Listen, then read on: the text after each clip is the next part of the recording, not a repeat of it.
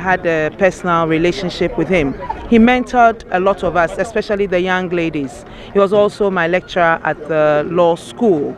And we were privileged because Professor Mills then was the commissioner for the Internal Revenue Service. And he lived on campus, so he used to give us a lift. The first 3 law students who would come to the Legon Hall Junction, Professor Mills would pick up. And those were very great journeys. From Legon Hall to the law school, Professor would counsel us, we would chat with him, we'll debate with him and everything.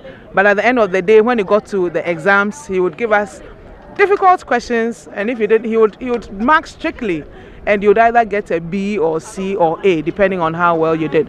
And then Prof became a politician and the vice president and then the president, and I worked with him. He appointed me onto 3 boards, Ghana AIDS Commission, the Law Reform Commission and the Media Commission, and we had a very good relationship.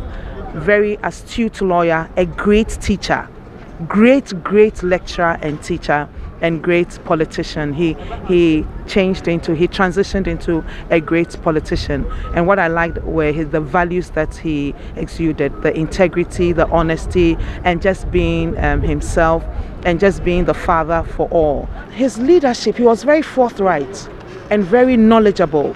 He knew exactly what was happening and the solution and results. And one of his legacies, even before he became a politician, was how he turned around the IRS.